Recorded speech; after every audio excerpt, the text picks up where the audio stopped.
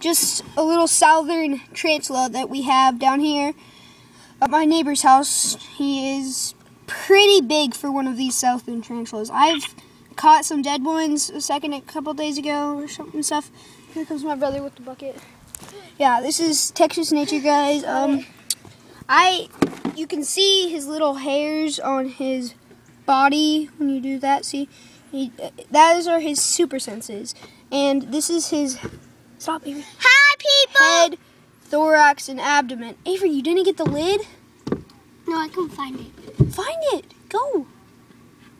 Oh, since I got all the stuff that I could find. You can see, like, there's his web stuff. I just pulled out some web earlier, and he liked to spray it.